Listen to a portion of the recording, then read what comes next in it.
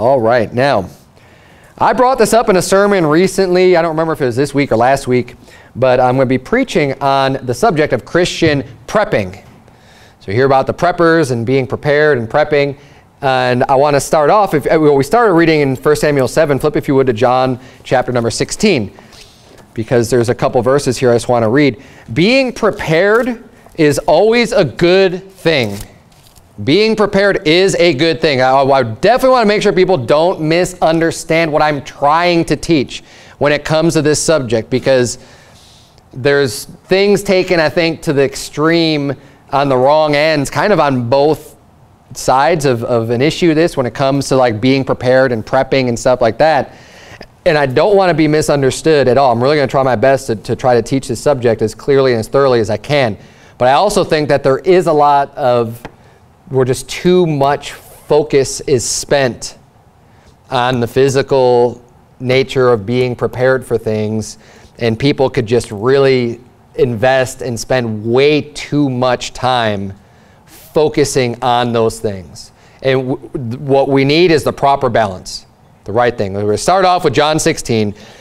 Jesus Christ said these words in verse number 1, "These things have I spoken unto you, that ye should not be offended. They shall put you out of the synagogues. Yea, the time cometh that whosoever killeth you will think that he doeth God service. And these things will they do unto you, because they have not known the Father nor me." So Jesus gives warning. We receive warnings from the Scripture. We have the revelation. We are given and we're told things to come. And the reason why is so we could be prepared. So that when these things come, he's saying, don't be offended. When this comes, I don't want this to take you by surprise. So he's saying, I'm going to tell you right up front, this is what's going to happen. Because when things take you by surprise, unfortunately what happens is people end up not making very wise decisions. When you know in advance what you're getting into, you have time to think about it, meditate on it, research it, look it up in the Bible, do whatever you need to do to kind of come up with, okay, what am I going to do in this situation? Perfect example of this, you know, with my wife and I. We got married. We were both a little bit older, late 20s. You know, and, or me, I was early 30s. But when it came to having children, we both knew what we know. Okay, well, I did a little bit more of the pushing, I think, at first. But I'm sure my wife would tell you that she's very happy with the route that we went. But I did a lot of research into having kids and, vaccinations and home birth, hospital birth, all this stuff, right? You look up all these things. But then, something out of plan happened. Something that wasn't supposed to happen. Now we find ourselves in a whole new situation. So it's like, oh no, now we're going to the hospital. Now this is happening. And just the uncertainty and the chaos can cause you to start to fear, or to maybe rely on you're forced to rely on other people. It's as well as you possibly can. It's good to be well prepared and think of all the circumstances that you might be able to come up with, right? To be prepared. Now, no one is ever going to be 100% prepared for everything that's going to happen in life. That's life, right? You have to deal with things that happen in life. Ideally, though, you'd have all the information that you need to make decisions. Ideally, when your car breaks down, you already know a lot about vehicles, and you go, oh, I could just fix this. I know what the problem is right here. We'll get this taken care of right away, or whatever the case may be, right? But we don't live in that ideal world. You're never going to know everything. So being prepared is good. Jesus Christ is warning his disciples. He's warning us. He's letting us know, hey, these things are going to happen so that you don't just get taken by surprise. It's great to know that there's a hurricane headed towards the coast. Why? Because it gives people time to prepare. It's not just going to hit them just, boom, all of a sudden you wake up, you go to bed yesterday, seems like a nice day. The next day, some storms start rolling in, which is like, oh, it looks like we're going to have some storms. And then, boom, you're getting hit with a hurricane, right? And it's really, really bad. It's nice to have that warning. It's nice to know in advance and to be able to prepare. Those are great things. I'm all for it. Prepare, if you're going to roll out the storm, have the water and the food and your shelter secured and everything ready to go. I think that's a good thing to do. It's wise. It just makes sense. You don't even need someone preaching to tell you that, yeah, that makes sense. We get it. But people can end up going really, really overboard and over the top when it comes to a lot of this stuff. And unfortunately, a lot of that comes from just, really it comes from a deep-seated fear. We don't have to be afraid. And here's the thing, I'm going to go through the preparations that we as Christians ought to go through. And I've prioritized them in the order that I think is most important when it comes to us being prepared as Christians. Prepared for everything. Prepared for anything. And it starts with the heart. More than your physical need, more than other things, what we need to have prepared first and foremost is our heart prepared to serve God, to do what's right. And as we step through these, you'll start to see why I put them in the order that I did.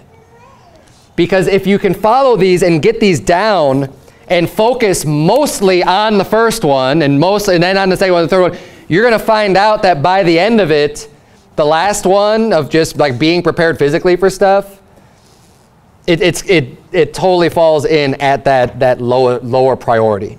And we'll see. I'll explain. You'll understand more what I'm talking about when we get into this. So point number one, we need to prepare our hearts. That is of utmost priority. I mean, think about this. I mean, even just with salvation, right? You need to receive Christ as your Savior. You have to put your heart, your trust on Jesus Christ. You could have all of the physical wealth and goods and everything else in the whole world, and if you don't prepare your heart to put your faith on Jesus Christ, it's not going to do you any good. You could survive all the disasters. You could survive all the economic collapses. You could survive whatever is going to come your way on this earth, but at the end of the day, you're still going to die, and your soul's going to go somewhere, right? That's the most obvious. Yeah, of course, we need to get our hearts right and prepared to be, confronted with the Lord when we die. And the way to do it is we put our faith in Jesus Christ. But even more than that, as a believer, we need to have our hearts prepared unto the Lord. Look at 1 Samuel chapter 7 where we started here. Verse number 3, the Bible says, "And Samuel spake unto all the house of Israel, saying, If ye do return unto the Lord your God, unto the Lord with all your hearts, then put away the strange gods and Ashtaroth that are among you, and prepare your hearts unto the Lord, and serve him only. And he will deliver you out of the hand of the Philistines." So what's happening here is that the Philistines are scaring the children of Israel because they're coming up against them, and they were going to destroy them, invade them, whatever. And he's saying, you don't have to fear, but you need to prepare your heart to serve God and serve him alone. Get rid of these idols. Get rid of these false gods. Prepare your heart to serve God only. And if you do that, God will deliver you out of this trouble. Now, he didn't tell them, well, why didn't you build a bigger wall? Why don't you have more armaments? If you would have just made peace treaties with all these other countries, and if you would have had more arms, and if you would have had more gold, and if you would have had bigger walls, then you'd be just fine in this situation. No, he's saying prepare your heart. Prepare your heart to serve the Lord. You know what? God will deliver you out of these problems. Now, is having a bigger wall a bad thing? Is it a sin? No. Is it a bad thing to have arms? Is it a bad thing? No, it's not a bad thing to have any of these things. But what they really needed to focus on, what they really needed more than anything, was to get their heart right. That's the priority. That's number one. If your heart's right with God, God can deliver you out of anything. That's why it's number one. Because when you're trusting in God, he is our defense. He is our buckler. He is our shield. That is the number one preparation that you can do as a Christian prepper. Be right with God. Trust in him only. That is priority number one. I'm just going to turn if you would to Ephesians chapter 6. I'm going to read a few other examples of people getting right with God, because this is mentioned multiple times in the Bible, preparing your heart. In 2 Chronicles chapter 27, verse number 6, the Bible says, "So Jotham became mighty because he prepared his ways before the Lord his God." Jotham became a mighty king. He was mighty in his reign because he prepared his ways before the Lord his God. Ezra chapter number 7, verse number 6, the Bible reads, "This Ezra went up from Babylon, and he was a ready scribe in the law of Moses, which the Lord God of Israel had given. And the king granted him all his requests according to the hand of the Lord his God upon him. So when Ezra is getting ready to help rebuild Jerusalem and get everything back in order, he was a ready scribe, and the king just gave anything he was asking for. All of his requests, the king gave that to him. Why? Well, in verse number 10, the Bible says, "For Ezra had prepared his heart to seek the law of the Lord and to do it, and to teach in Israel statutes and judgments." If you remember from the sermon this morning, doesn't that sound like he might be, great in the kingdom of God, because he was not only doing he's keeping the commandments and he's teaching them. And that's one of the things he did. He prepared his heart. He prepared his heart to get right with God, to seek the law of the Lord, to do all this stuff. And then what happens?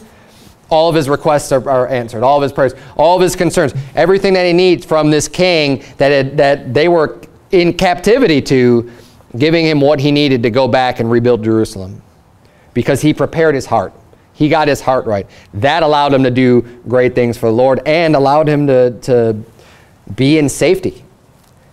Because some of the things, he was asking for all this money and all this other stuff. He prepared his heart, and he was kept in safety for bringing all that stuff to Jerusalem and get it done. Number 2, so preparation number 1. We need to have our hearts prepared. Get your heart right with God. Seek God first in everything.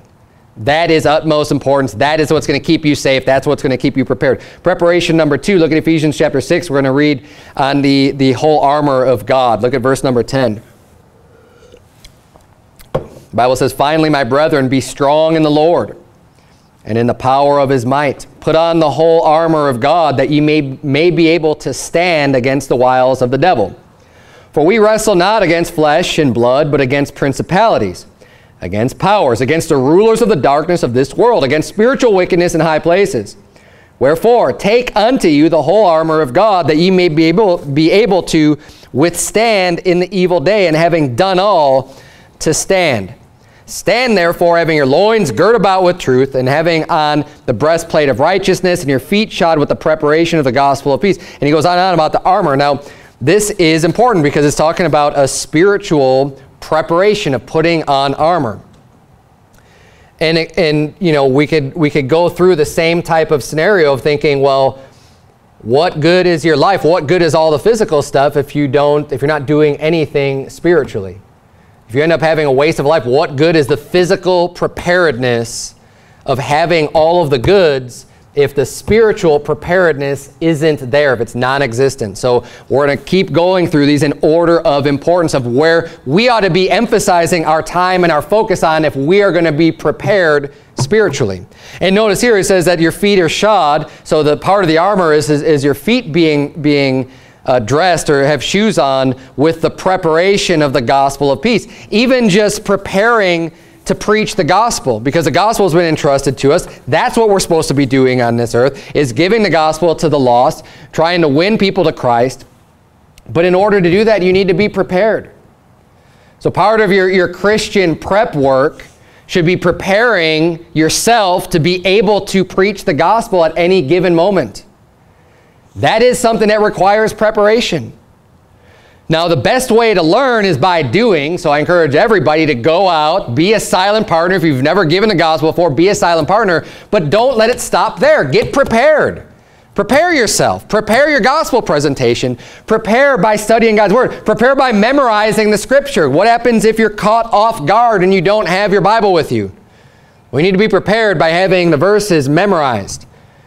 John 3:16, John 3:18, Romans 3:23, Romans 6:23, all of the different verses that you might use to get somebody saved, Ephesians 2:8 and 9, Revelation 20, go through all of the different verses that you might use and memorize them, commit them to memory and use them. Be prepared. Be prepared by knowing even how to give the gospel, where you're going to go to here, where you're going to go to next, what are you going to show people. All of that requires preparation. And we haven't gotten into the physical stuff yet. This is still, I believe, if you're going to be spending and investing your time doing anything, and you're not a soul winner, before you spend your time investing on getting the vault and the food storage and the water and everything you need to get you through the 3.5 years tribulation and 7 years just in case you're wrong, right? before you go through all of that, get this down. This is more important. This is going to be more valuable to you. This is going to give you more rewards and more benefit than just keeping your flesh safe for a little bit longer. The spiritual is always going to be more important. But notice I say more important. This has to do with delegating your resources and your time wisely. I'm not saying that you can't have the other stuff. I'm not saying not to do it, because all of it is wise. All of it is going to be using wisdom, but have the most wisdom to determine what's most important. We have limited time in general on this earth, and what you're going to spend your time doing. What are you going to focus on? And you know, the older that you get or the bigger your family becomes, the more things that you do, you're going to realize how little time you really have. I mean, with my free time that I have, especially now I'm starting another job, you know, what am I going to be able to do? If I wanted to really have this vault or this bunker, I could take every breathing moment that I have outside of those other things and just start building and building and storing away and burrowing and doing all this stuff. But that's going to come at a cost.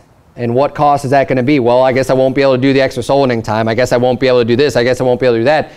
And when I look at the order here, I'm going to say, no, this is more important. Having my spiritual armor completely prepared and ready to go is way more important than the physical.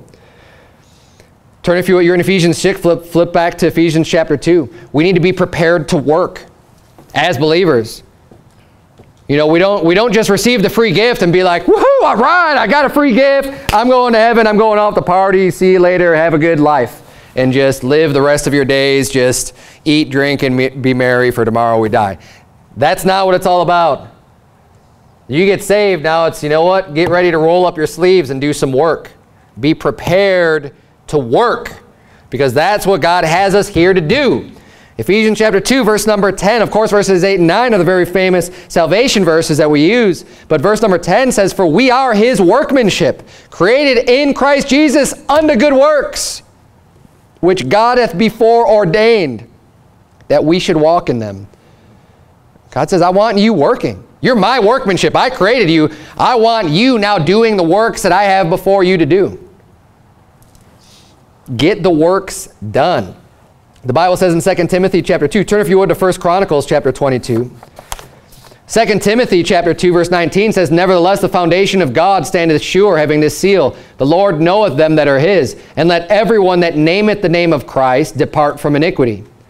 But in a great house there are not only vessels of gold and of silver, but also of wood and of earth, and some to honor and some to dishonor.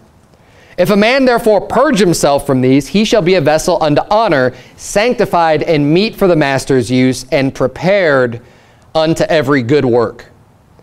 God's called us to work. And this passage lines up perfectly with what we're already looking at this morning, saying, you know, we've seen this before, whether you sleep or wake, you know, if you're in Christ. We see here, you know, in a great house, there's vessels of gold and silver and also wood and of earth. And we see at the judgment seat of Christ that some people are going to have works of wood, hay, and stubble, and they're just going to get burned up, but they're still saved. I mean, they're still going to heaven. And then other people are going to have, you know, gold, silver, precious stones, and they're going to abide, and you're going to get reward for that. And he's saying here, in a great house, you're going to have people doing both. You're going to have some people who are actually doing something that's worth something to God, that God wants you doing, investing your time wisely. And then you're going to have other people who are saved, but they're really not spending their time very wisely. It's just wood, hey, if you want to be a vessel unto honor, though, if you don't want to be just a vessel unto dishonor, he says, purge yourself from these, be a vessel unto honor, sanctified, which means set apart, and meet for the master's use, and prepared unto every good work. You're going to need to start getting the sin out of your life to be used more and more and more by God. Prepare yourself to be used of God. Prepare to do the work. If you're going to prepare to do work for the Lord, guess what you have to do? You have to prepare to set aside time to do work for the Lord, not just expecting God to just somehow magically change your schedule for you. I mean, if God has to go in and change your schedule for you, it's probably not going to be very pleasant for you. If he says, hey son, I want you to work for me today. and you've just got too many other things going on in your life. Because if God really wants you to do the work, he can make sure that you end up with the time to serve him. But if you have to wait for him to make sure that you're going to have the time to do it, it may not be the way you want it to happen. It may not be the most pleasant way. We want to make sure that we are ahead of the game, that we've got our heart right with God, that we're prepared our heart to serve him, we're prepared to do the work, and we are preparing to do everything that he wants us to do, prepared on every good work. We also ought to be preparing our children. Look in 1 Chronicles chapter 22. We're going to see David prepared all that he could for Solomon to succeed at the work that he had to do. He's not only, preparing himself to work, he's preparing his son to be able to do the work of the Lord and getting ready for him. That is valuable to him. Now you could get some overlap here, right? As you're preparing to supply your children with the best advantage they can possibly have to grow up and do even more works than you ever were able to do.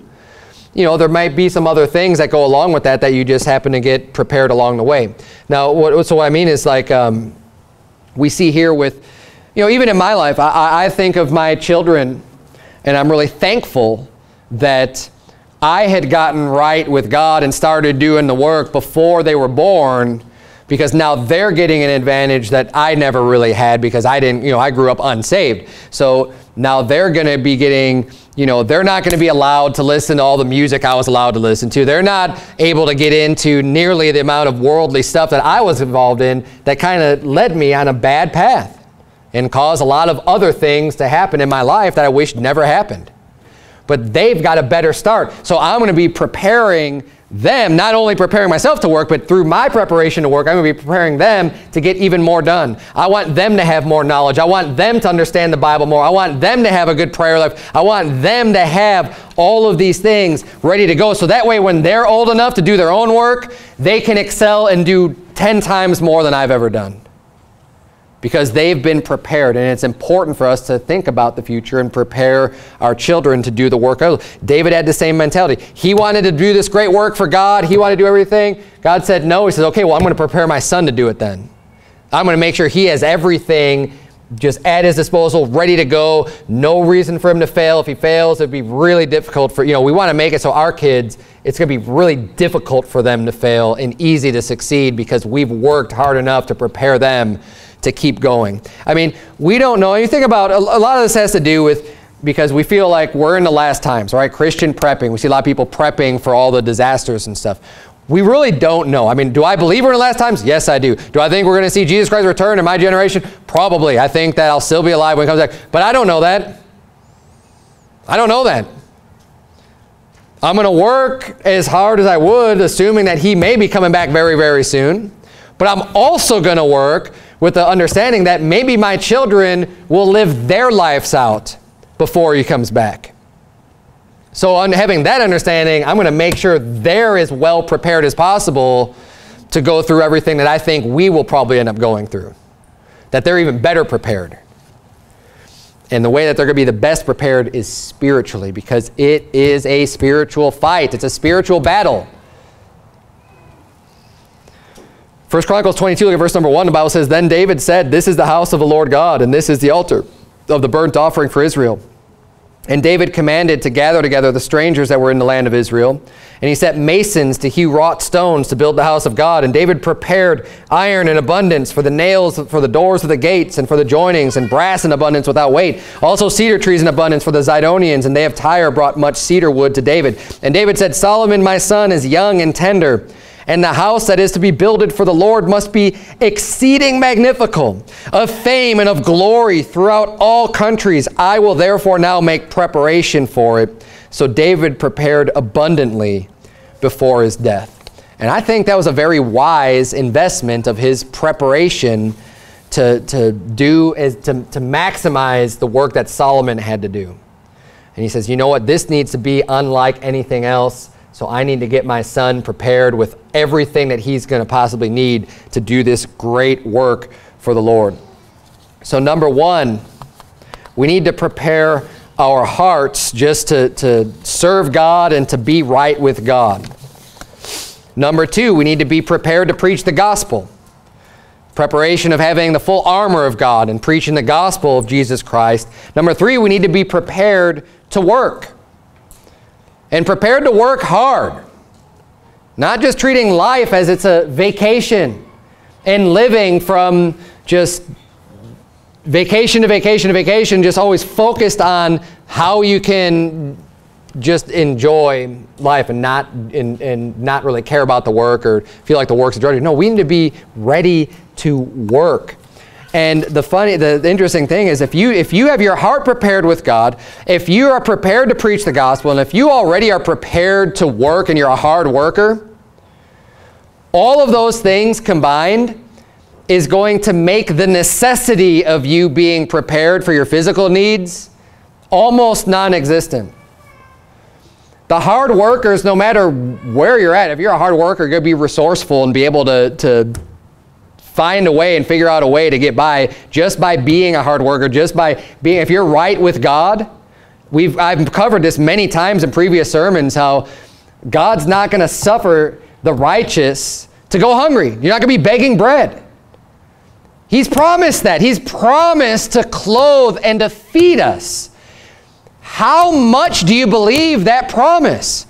And we're at the end of the sermon, we return to a passage where he just spells it out.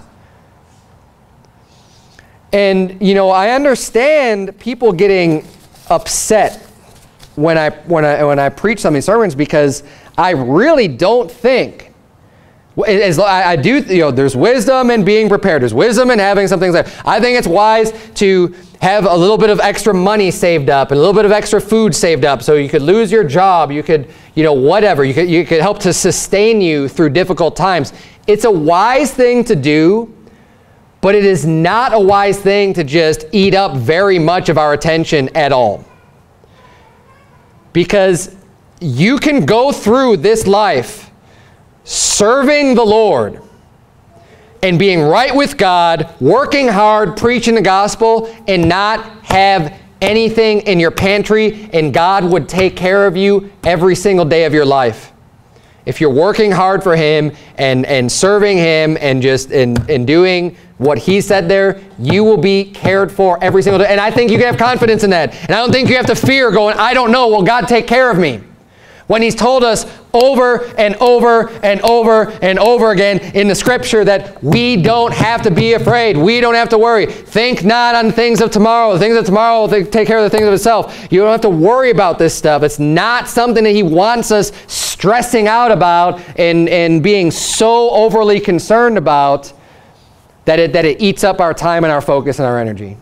It's not what He wants us to do. Now, again, we're going to see some things here in the Bible. I'm going to bring up a few Bible verses that for preparing for physical needs, because there is. Obviously, you need to be able to take care of your own household, the Bible says. If you're not able to care for your own, especially those of your own household, you're worse than an infidel. So we need to provide for our own. Men need to go out to work and support and feed their family. That's something that we're supposed to do. And that's why it says wise to be able to have some more stuff piled away for the rainy day when things aren't going well, to also be able to provide for your family.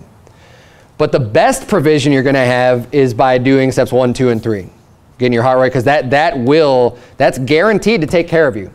It's guaranteed to take care of you. The rest is going to be good for keeping you comfortable. Because God promised to feed you and clothe you. It might not be with all the food that you want. It might not be with, He didn't even promise the roof over your head, right? So those extra things, the extra luxuries and benefits, yeah, that's going to be based on your hard work. And being wise with what God's blessed you with whatever finances you have, and making wise choices and not just being frivolous and wasting things.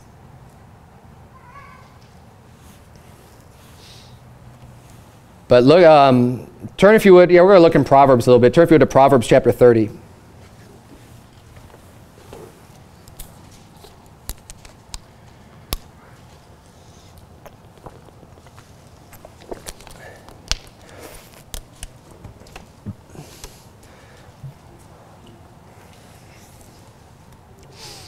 Proverbs 30, verse number 24. And again, really good wisdom here. The Bible says, there be 4 things which are little upon the earth, but they are exceeding wise. The ants are a people not strong, yet they prepare their meat, in the summer. So what we see here is that, okay, you don't have to be that big, you don't have to be large, but they're able to use wisdom to prepare their meat in the summer, meaning that they're going to be well fed and cared for throughout the whole year. So they're going to work hard in the summer, which is a time when everyone wants to take a vacation because it's nice outside. They're going to work in order to provide themselves and make sure that they're going to be cared for throughout the year. Now, there is something that we miss as human beings in the society we live in today. And there is a loss of the concept of being prepared for hard times, because we live in a society where you've got supermarkets and grocery stores right down the street. And if you run out of something, it's not a big deal. You just drive in your car and go and pick it up any hour of the day, because you've got stores open 24 hours that have things imported and shipped from all over the world. And it's just like right here at our fingertips. And you could just go out and buy it and just be like, well, who cares? Because it's all good, you know. And we do, there is a reasonable concern that you need to be a little bit better prepared than just relying on that store to always be open, because we do know there's going to be times of trouble to come. We've been warned about that. We've been warned of famines. But even besides what's going to happen that the Revelation talks about, it can happen anyways. Even if it's not the tribulation period, there can be diseases, there can be famines, there can be other disasters, there can be natural disasters that are going to cause you to go through hard times. So being prepared for those things is a wise thing to do. So again, I'm trying to balance out, hopefully you're getting the balance I'm trying to paint here, the picture of how much we need to be focused on these things versus, you know, taking it to this level of just being way over the top and worried about that more than you're worried about the things of God. And where to draw the line. And to be honest with you, you know, people talk about storing up food and stuff for years and years. I don't think we need to do that. I don't believe we do. I don't. I'm not preparing to have food and meals for years and years and years. I'm not investing that much into it. I think it's wise to have food and other stuff in your pantry and be able to get through hard times, maybe months worth or whatever, you know, however long, you know, to get through rough patches. I am not planning on saving up everything I possibly can to make it through the whole tribulation period with just everything already bought and paid for. I'm not doing it. I think there's better uses of my money than just stockpiling it away in a silo and letting it sit there. You know, the Bible says that in James, you know, how dwelleth the love of God? If someone comes to you and you have the means to help, like a brother in Christ, and you don't help them, how dwelleth the love of God in you? I think it's in James. It's either in James or 1 John. It's like, you know, if you have the means, great. Praise God for the blessings He's given you. And if you have all of these means, I'm not saying it's wrong for just saving some of it and storing it up and maybe storing up to help other people. But don't have the attitude, if you see your brother in trouble now and they need help now, oh no, this is my reserve for the tribulation. I can't dip into that and help you out. I don't have anything for you. Like, that would be ridiculous. And I don't know if I know anyone like that, but I'm just saying that's, you know, we need to have our hearts right and our priorities right and not be so focused on that to be over the top. But anyways, I'm getting a little bit ahead of myself. We saw the proverb about the ants. There's wisdom there. They're preparing their meat in the summer, but also what we're really seeing about this, what I believe, is talking more just about not being lazy. Don't just be flippant and lazy about things. It's not, we don't see the ants stockpiling what happens if there's a famine next year. We see them working in the summer in order to make sure they have the food to get through the winter, but we don't see them just stockpiling for years and years and years. Proverbs 10, if you want to look at Proverbs chapter 10, verse number 4, the Bible says, He becometh poor that dealeth with a slack hand, but the hand of the diligent maketh rich. So again, it's contrasting someone who's lazy with someone who is diligent. He that gathereth in summer is a wise son, but he that sleepeth in harvest is a son that causeth shame. It's the same type of thing that is being taught here. Proverbs 21:31, the Bible says, The horse is prepared against the day of battle, but safety is of the Lord. We're supposed to work and not be lazy. We should be wise with what God has blessed us with. Hey, if there's a battle coming up, you prepare the horse for the fight, right? You prepare the horse for the day of battle. It's a wise thing to do. It's a smart thing to do. It's something you have to do. But ultimately, God's the one that provides the safety. God's the one who we're relying on. So if God's blessed you with finances and with things to be able to put aside some food, great. But your focus should be on trusting in God to get you through. Your heart being right with God. You're prepared to work for God and preach the gospel and do all that stuff. See, what ends up happening here, well, I'll get into that in a minute. I think I have that in my notes still before I forget about it. But we see all throughout the Bible where God has preserved life, like in Egypt, for example. And this is one where everyone that's really into the Christian prepping will turn to. They'll turn to the story of Joseph in Egypt, right? And look, there's a level of wisdom. I'm not saying this doesn't, this is just completely off the wall or weird or bonkers.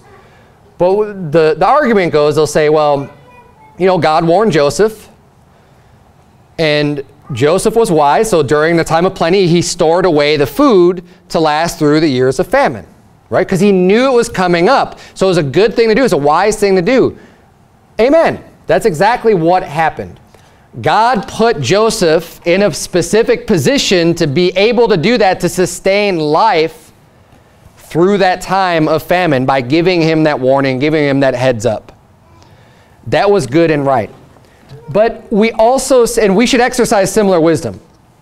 When you know things are coming, to prepare for it, right? As I started off the sermon with, God warns us about things so we know about it so we can prepare for it. We need to be prepared about the coming tribulation. But what does he emphasize more? Does he emphasize the wars and the famines more? Or does he emphasize more the persecutions and the Antichrist and what's coming that way? You know what I mean? Like, he emphasizes more the spiritual fight than he does what's going to be happening physically. There's not as much of the concern. Now, if we know what's going to happen, yeah, sure, we could do what we can to be prepared, but that's not the main objective. That's not the main battle. Think about there's other times in Scripture where God didn't even allow for his people to store up stuff. Think about when the children of Israel were led out of Egypt. What did they have to eat? Manna. Were they allowed to go out and gather more manna on any day of the week, other than Friday, to go out and get and stock up and save more just so they didn't have to go out and do it again the next day? No. Were they allowed to just say, well, what if there is no manna tomorrow? I'm just going to hold this and just be safe just in case. No. It would breed worms and stink and be good for nothing if anything more that they kept over than that day's meal. And he did that for 40 years.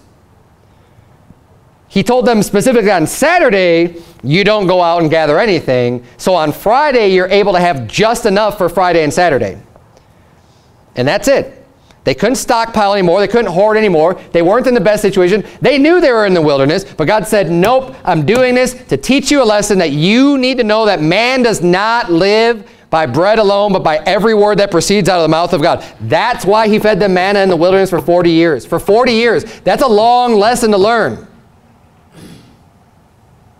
God used Joseph for 7 years to sustain life through a 7-year famine, but God commanded the children of Israel for 40 years, don't stockpile anything up, just rely on me.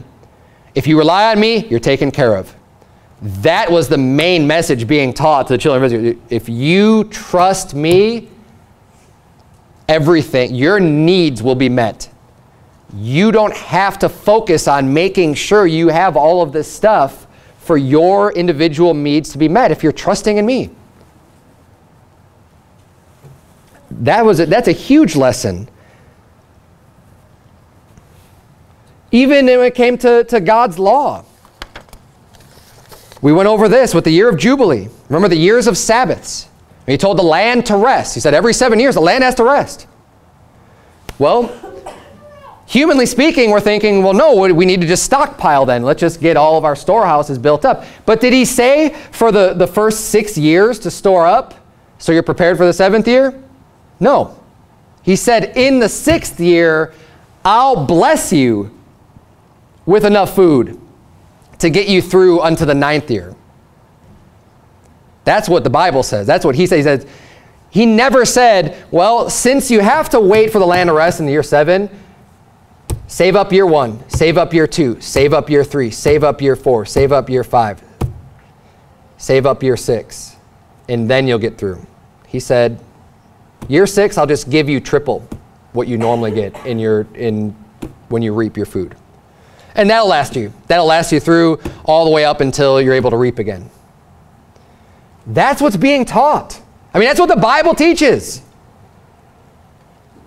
I'm not saying it's sinful to have your own storehouse. I just don't think it's that necessary. I really don't. We should be wise with what God's given us. We should make smart decisions. We shouldn't just be flippant and just blow money on just a bunch of stupid luxury or whatever. Spend it for good resources. But if you were to do this, if you were to take whatever extra money you had and give alms to the poor, instead of building a storehouse for yourself, I think you'll be in pretty good standing, even if the tribulation were to start tomorrow. I don't think you'd have to rely on one of these other preppers. Oh, no. Oh, you're so foolish. Giving your alms to the poor. You should have been saving all that up. Now we're in the tribulation. Now what are you going to do? Don't know. But I know that God told us, Jesus Christ even said, you give all, sell that you have and give alms to the poor, and you have treasure in heaven. I believe him. I believe it. I believe it to be true.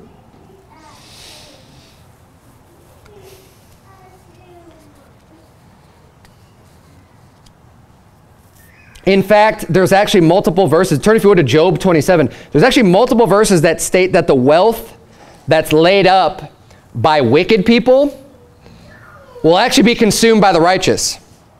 That people who that amass all kinds of wealth that are wicked, they just do that that's going to be given to the righteous and the poor, and God will make sure that's one of the ways he makes sure his people are taken care of.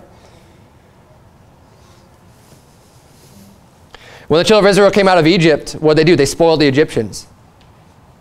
They borrowed everything from them and basically spoiled them and took them and left. And, they were taken care of to get through that time because they were in bondage. They were in slavery. They didn't have anything. They were real lean when they left. But God gave them what they needed to get through, and he gave them what they needed in the wilderness, and he continued to give them what they needed as his people. Job 27, verse 13, the Bible says, "This is the portion of a wicked man with God, and the heritage of oppressors, which they shall receive of the Almighty. If his children be multiplied, it is for the sword, and his offspring shall not be satisfied with bread. Those that remain of him shall be buried in death, and his widows shall not weep." So this is talking about the wicked man, about God recompensing the wicked man, saying, you know what, even if he has a lot of kids, they're going to die. They're going to fall to the sword. His offspring's not going to be satisfied with bread. They're going to come under a curse, right? The wicked man is not going to be blessed, even if he has all these things. It's going to turn against him. So continuing on in this train of thought, verse 16 says, "Though he heap up silver as the dust, and prepare raiment as the clay." So he's got all this money, his silver and clothing. It's all stored up. Verse 17, "He may prepare it, but the just shall put it on, and the innocent shall divide the silver." He's saying he could save up all the stuff we want, but he's wicked. You know what God's going to do? He's going to come in and say, yeah, you're going to lose that, and it's going to go to my people over here. It's going to go to these poor people over here. It's going to go where he wants it to go. But I saved up all this stuff. Doesn't matter, because God's able to change that in an instant. And that's why I don't think we should be focused so much on having that stockpile.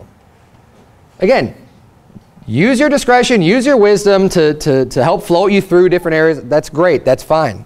But the trust still, no matter what, at the end of the day, no matter what you have saved up, all of your trust always needs to be in the Lord, and you need to be able to at least realize that, hey, I may have this stuff here right now and it could be gone tomorrow.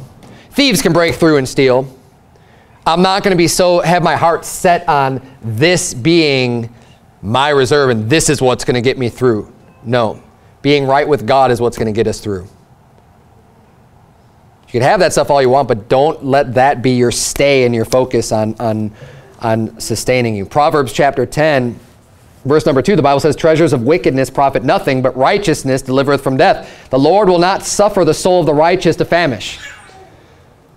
The Lord will not suffer. It means he won't allow the soul of the righteous to famish. So when we read about the famines in the Great Tribulation, and you're righteous, is God going to let your soul famish? Not according to Scripture. But he casteth away the substance of the wicked. Now, I'll reiterate. It is wise when you know that there's problems coming ahead to be prepared for it. But that should not be, let's put the proper order to things. Get your heart right. Is your heart right with God? Are you preaching the gospel? Are you prepared? Are you prepared on that front? Spiritually. Are you spiritually prepared with God? With to give the gospel, and are you prepared to work? Work for the Lord. If you're prepared all of those other ways, sure, accumulate this stuff and have that also, but don't let that take away from your spiritual battle, from your spiritual preparedness, because those are the most important. Because if you have those first three, you don't really need the rest.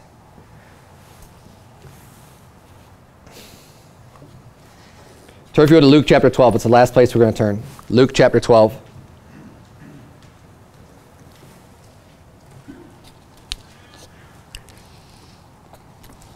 It's easy to get distracted and caught up in all the fear that's pushed from the prepper community. I mean, I even got sucked into it a little bit. Or you start listening to Alex Jones too much.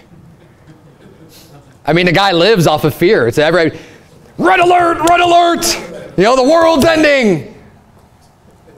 It doesn't matter who the boogeyman is. There's always somebody to just be like all up in arms and hysterical about. And you need your tangy tangerine, and you need your sovereign silver, and you need all this whatever, everything else that he has, all the other products he promotes. And it's designed to make you think you need all this. Oh man, I got to have this stuff because otherwise I'm going to die. Otherwise, I'm just going to, if I don't have all this stuff, I'm going to die. No. Look, we need to be health conscious. We need to be, you ought to be self-sufficient. I'm a very, very big proponent of being self-sufficient, being able to defend yourself, being able to support yourself, being able to provide for yourself, and be able to provide and help others, and provide your own defense and do things like that. Everyone should have that independence and that liberty, but we don't need to be so just inundated with this fear that now we're just going to go overboard and it's be like, well, I mean, the government's coming, so I guess, my pistol's not enough. I'm going to need a tank. I'm going to need, this isn't enough. The tank's not going to be enough. They got armor, man. I'm going to need, you can just keep on taking this. It's going to be ridiculous. If you follow it down that trail, it's going to drive you nuts, and that's all you're going to be doing.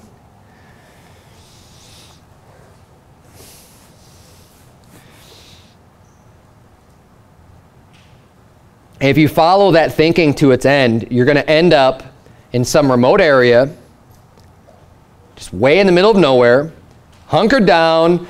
You got your food source. I've got my different caches of food and weapons, and I've got my retreat plan all mapped out. And if they come this way, then I'm going this way. And I've got my ammo store, and I've got my guns, and I've got my food and water and everything else. And man, I am ready. And you're going to go, and you're going to live in the middle of nowhere, and you're going to do nothing for the Lord. Nothing. Because there's nobody there. Who are you going to lead to Christ?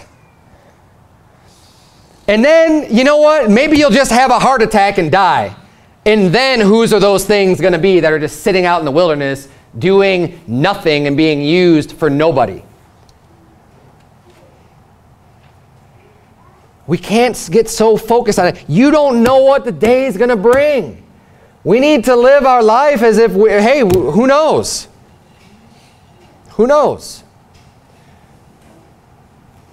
Provide for your children. Yes, provide for your family. But you don't know how, no one knows exactly how everything's gonna go out, but we do know what Scripture says. Are you in Luke chapter 12? Look at verse number 15. Luke 12 is gonna say this entire sermon better than I'm able to say it with my own words, because it's the Word of God. Luke 12, but this is what I'm trying to express to you. It's found in Luke chapter 12. Verse number 15, the Bible says, "And he said unto them, Take heed and beware of covetousness. For a man's life consisteth not in the abundance of the things which he possesseth."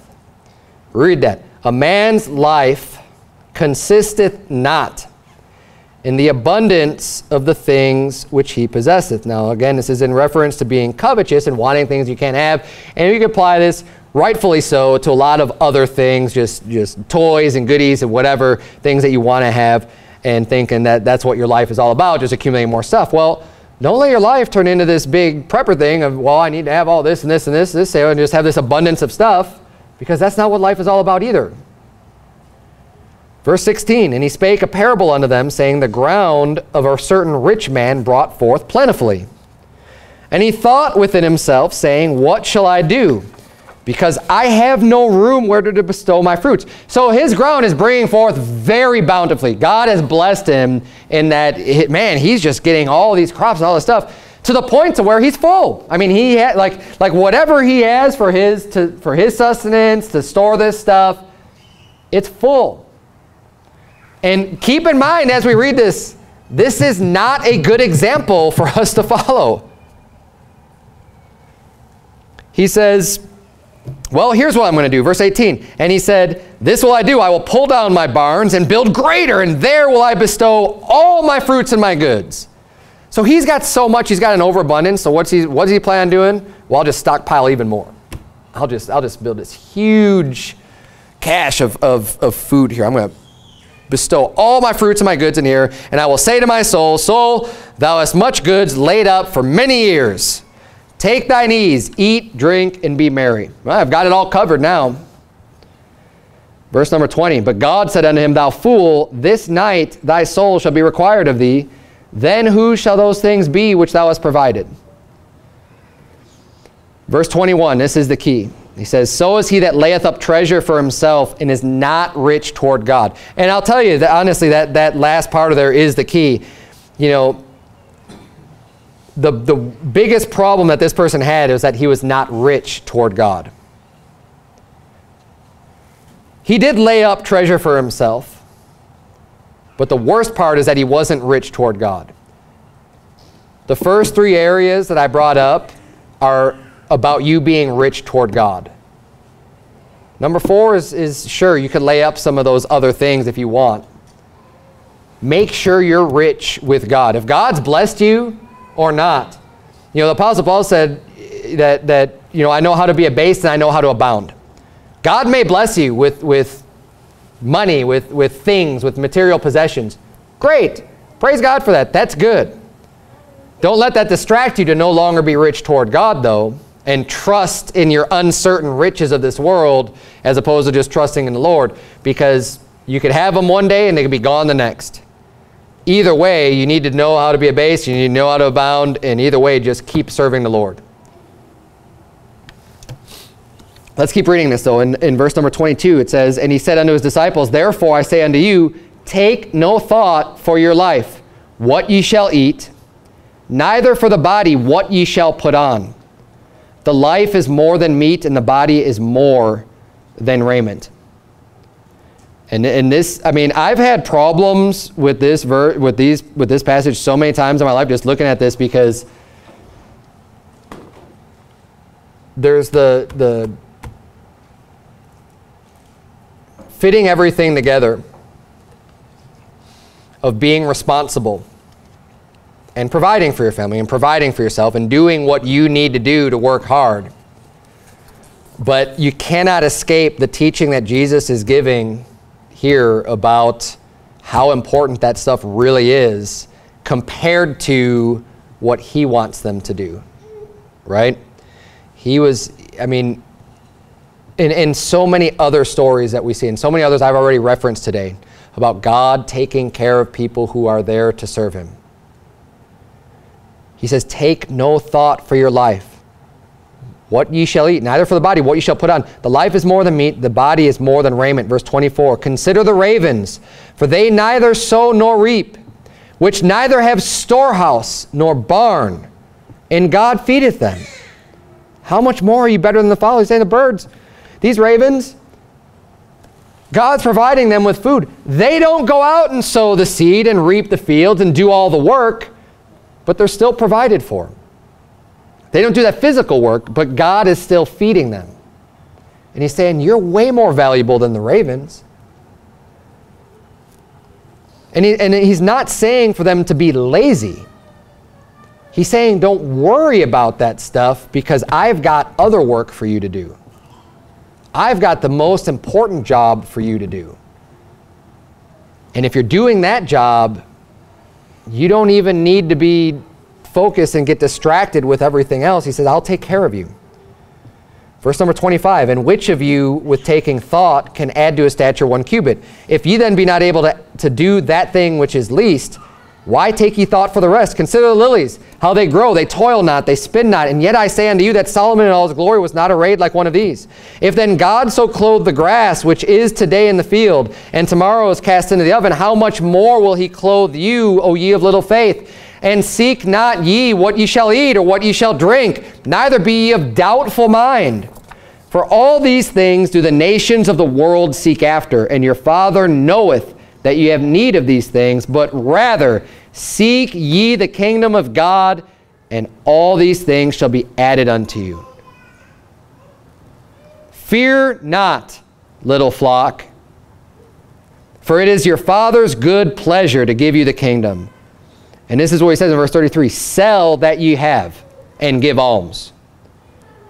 He's saying the exact opposite of what you might think of being, we need to be prepared, I need to prep, I need to store up all of these goods. He's saying don't even worry about it. Don't worry about the food and the clothing. Do my work. Seek the kingdom of God and his righteousness. That stuff will all be added unto you. And he says, on top of that, sell what you have. Go ahead, sell that you have and give alms. Provide yourselves bags which wax not old, a treasure in the heavens that faileth not, where no thief approacheth, nor neither moth corrupteth. For where your treasure is, there will your heart be also. This is the biggest takeaway, is this passage. Keeping our heart right. Preparation is a good thing. By and large, in general, it's wise to be prepared. Let's be prepared. But let's focus the majority of our time in preparation of the things that matter most. Our heart with God. Preparing to preach the gospel. Preparing to work hard for the Lord. Preparing to do all those things. Be a hard worker. Don't be lazy. And then when you're done with all of that, you can prepare the physical needs that whatever's left over to be able to, save up for whatever disaster you want to save up for. Get the priority and the order right. And everything else will work itself out. God will order your steps. You trust in the Lord. We don't need to live in fear. I'm not afraid of the tribulation at all. I'm not worried for a second that I'm going to just die of a famine. We're probably going to die from being martyred. I'm not going to fear that either.